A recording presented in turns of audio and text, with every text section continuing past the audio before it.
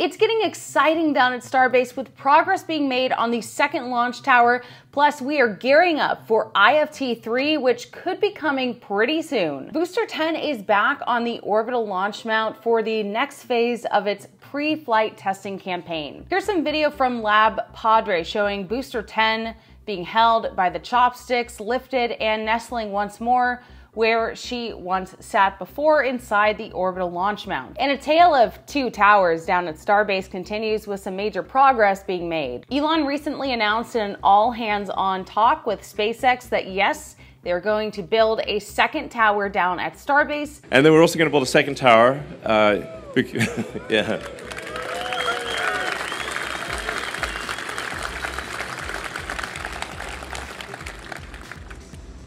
So we're gonna really be launching a lot, and we're gonna be upgrading one tower while we launch from another tower. So 2 towers is important. This will ramp up their cadence, no doubt. And we also saw SpaceX share that they have multiple ships ready for testing. So I think 2024, we're gonna see a lot of Starship testing. So if you haven't been able to make it to a launch, well, you'll probably get your chance this year. So the progress is not only tied to Texas, we are also getting components from Florida. These images are circling around showing these 4 Starship tower segments departing from Cape Canaveral and making their way to Starbase, Texas for the construction of a second launch tower. And look at this incredible video from Jerry Pike. Here, 4 Starship tower segments, which are bound for Texas, are seen squeezing through the drawbridge into Port Canaveral. So as always, it's a busy scene down at Starbase, and even the waters from the Space Coast to South Texas have Starship components paving a path to more Starship activity for 2024. And of course, we are awaiting the first flight of 2024. It'll be Starship's 3rd test flight, and we're thinking it may be sometime in February or March. Now, recently an X post from Christian Davenport shared the FAA might issue a Starship launch license mid to late February. This is a timeline that SpaceX officials like Kathy Leaders have mentioned multiple times, and it comes as SpaceX is making several changes to its launch pad site in Texas. But I asked many of you on my X account, hey, when do you think the next launch will be? And you guys seem to be split between February and March, so maybe we'll compromise and have it fall on this leap year, February 29th. Boy, that would be pretty lucky. And also, here's a bonus throwback. We're going to Flight 2. That was in November of 2023. But this time we have new footage from NASA. However, you'll notice it's excluding a very important part of IFT-2. NASA has released this footage of the second flight of Starship, including that taken from the WB-57 tracking plane. However, you'll notice it does not include those hot staging views. There are multiple clips edited into order, but again, we don't see that hot staging, which we have seen video of that shortly after the second launch. So I want to know from you in the comments, why do you think that they are excluding that specific part of the flight? Well, and you may be wondering, how did I get this 3D printed Starship tower? Well, I actually assembled it myself. And if you're interested in assembling one, I will leave the link in the comments as well as the video description. So if you want to order one of these to 3D print it yourself, or maybe you want to assemble it yourself, if you do that, it will support my channel, and I thank you for that. So of course, we are getting so excited for the 3rd test flight of Starship. This time, Elon really thinks that they're gonna actually make it to orbit. They're gonna have a successful flight.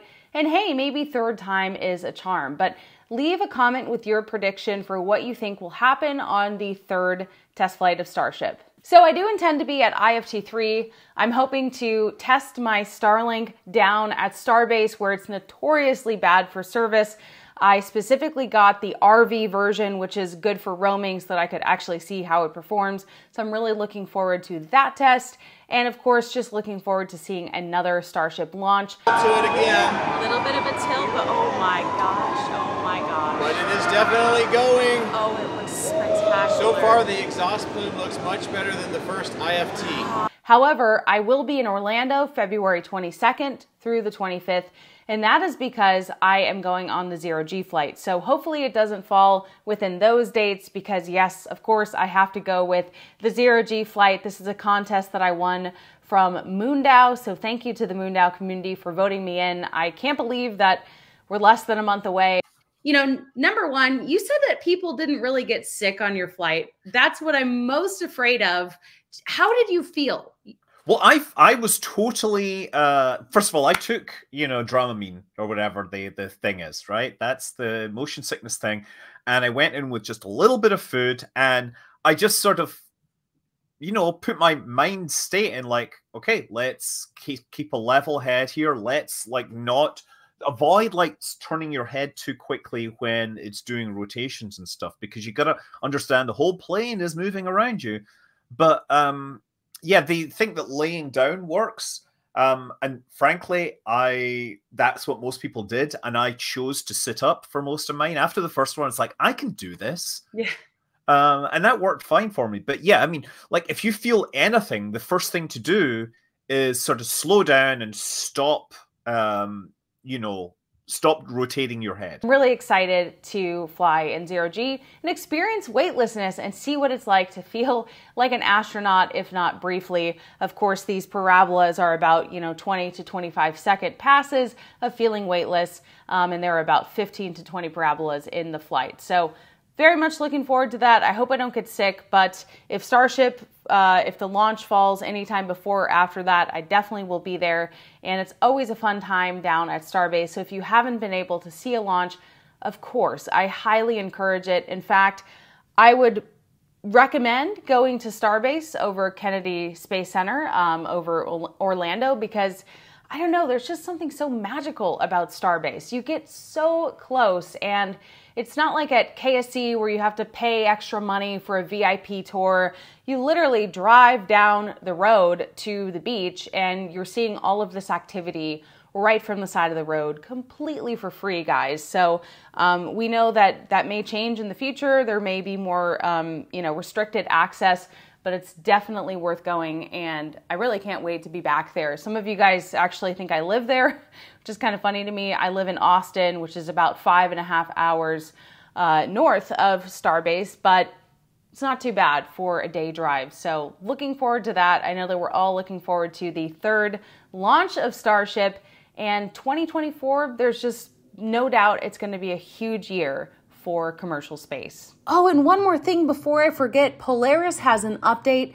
They are now targeting no earlier than summer 2024 for the launch of Polaris Dawn. This is the first of the Polaris program's 3 human space flights. Oh my gosh, it's going to be so crazy. And Jared shared this, saying he's feeling pretty good about the latest timeline. So these missions are going to be incredible. They are going to be one of a kind. The crew is actively training at Hawthorne to prepare for the mission's goals, including the first ever commercial spacewalk, and they'll be testing Starlink internet aboard Dragon. So unfortunately, this is another delay, but this additional time will provide necessary developmental time to ensure both the completion of the mission goals and a safe launch and return of Dragon and the crew. So I am beyond excited for these missions to actually take place, and I just wanted to let you know that the timeline has shifted. If you enjoyed this video, please don't forget to hit that subscribe button. It's completely free to subscribe, and I feel like we're getting pretty close to 100,000 subscribers, so with your help, we can get there and we can keep growing this channel, Ellie in Space, so we can do bigger and better things. Thank you so much for watching, and I'll see you in the next video.